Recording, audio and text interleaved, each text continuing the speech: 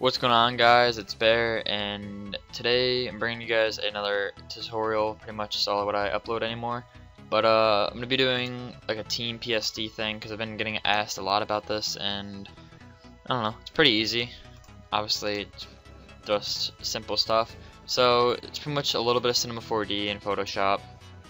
So I just have Photoshop open already, and I'm just gonna open Cinema 4D. I have my one Lightroom I use. If you guys want to purchase this Lightroom, it's gonna be in my self-I. I like a whole Lightroom pack put together. But pretty much just import your logo, so your .ai at least, and then you can just drag it into the middle, and then add a extrude nerd, and then just add that logo so it, I can make it. And then you're gonna go to the side of it, and you're pretty much just gonna make this about 8 to 10, probably 10, and then you're gonna duplicate it. Go to Philly cap, actually just go to Philly cap, doesn't matter, and then you're gonna go to object and you're just gonna drag this out to like probably like one, actually like almost 200, like 180 to 200 around there, and then your Philly caps are gonna go down to about 3, and then you can just drag this back out and make it so like it lines up. And then you can come back in here and see how it looks. You guys can add different Philly caps, like say I can put in a little more, about 4. So let's leave at 4. And then we'll just go back to the center of the logo. Next thing we're going to do is go to your render settings, and you're going to want to go to output and put it on 800 by 800.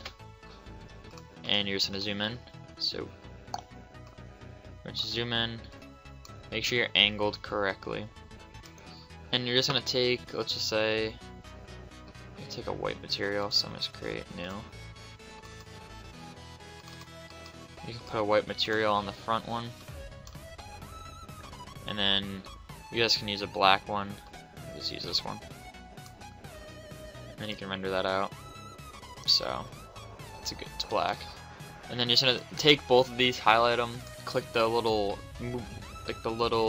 rotating tool, or you can click the shortcut of R, and just kind of tilt this. And then you can just make it bigger. Oops. And kind of center it. So if you re-render preview it, let's just say that we have like a white background. Push that back there. Whew. Wrong one. Alright. Let's just say that was our background to be just like fill up space.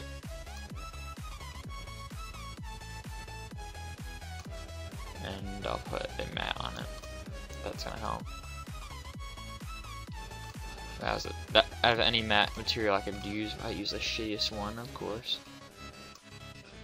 This isn't gonna work probably. It might, but just shows that it's like tilted a little bit. And what I'm gonna do is take out that reflection on it, so it's just a solid black. So if I go to reflection, let's put that all the way down. So I just have my logo. It's tilted to the side, obviously, because most logos are like the auto. This one is because it can give it like a 3D look. So first thing we're gonna do is go to render settings, and let me make sure it's done. Current frame, and we can go to save and change this to your desktop. Let's just name it 1S, and then make sure it's on alpha channel, and then render it.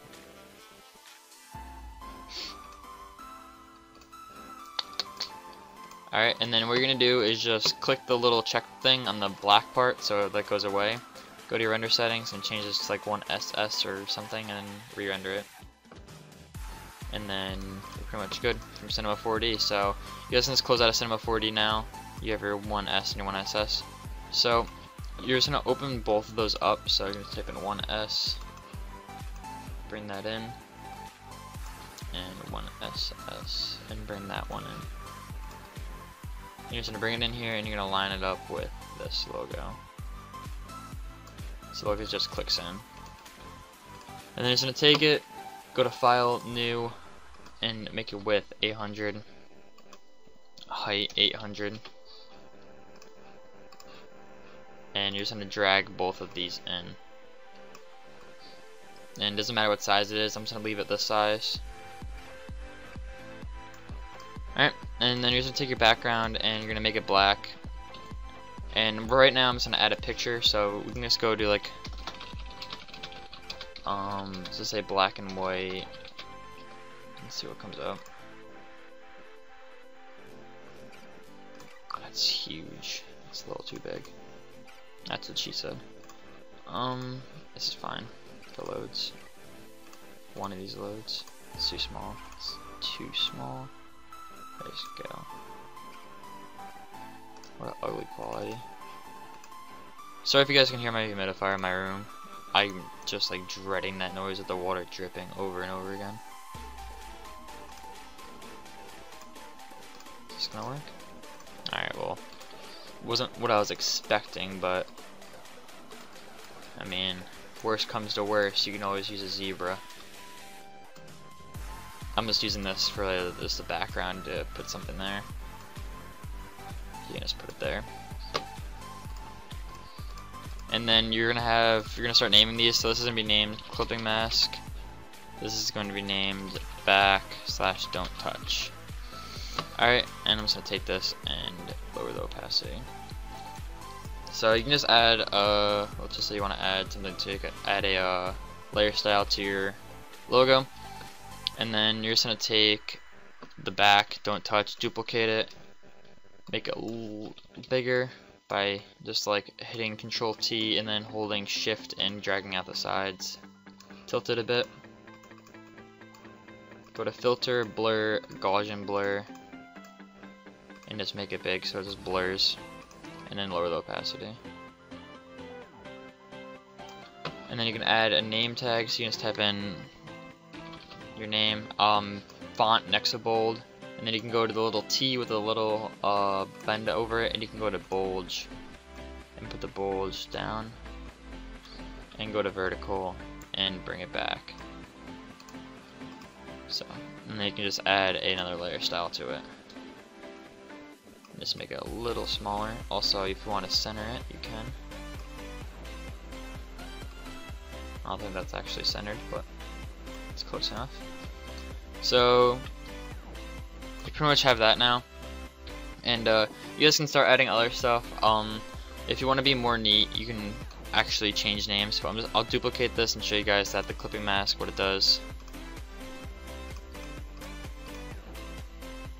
So obviously you would make your logo or your background sort of like that, but it looks kind of ugly because it's a zebra. But you have that, and I'll just like make folders. So you're gonna make one and you'll be like name changing, and then you drag this in, and then you duplicate your original text thing. And I have this layer style, it puts a stroke on it. I will go right into it and show you guys. It has all of these other stuff, but you're pretty much gonna go to stroke, put it on 3 inside, and then you guys can change how much the opacity is. Either you can use that or that, and you can name this change also, and be like change. And then you're gonna have like blur. Then you have your back, don't touch, background, don't delete. And what you guys can do if you want to don't delete it, you can put a lock on it, so you can lock that, and then you can have logo, and then you can just drag the clipping mask in, your background, don't touch, and then your blur can stay out there. So now you have that, you can start adding like essential stuff. So you can just make a new layer and grab a brush on a size of, let's just say 145 on hardness of 0. Make sure it's white, and just hold shift and go on the outsides of this. That's too high. And just drag the corners and then put the opacity down. and also the fill. Actually, put the fill all the way down, that opacity up. Nah, it doesn't work that way. You just mess with the fill. Alright, and then you guys can add, let's just say you want to add a glare. Pretty much just take your pen tool, and you guys can make like a little basic one.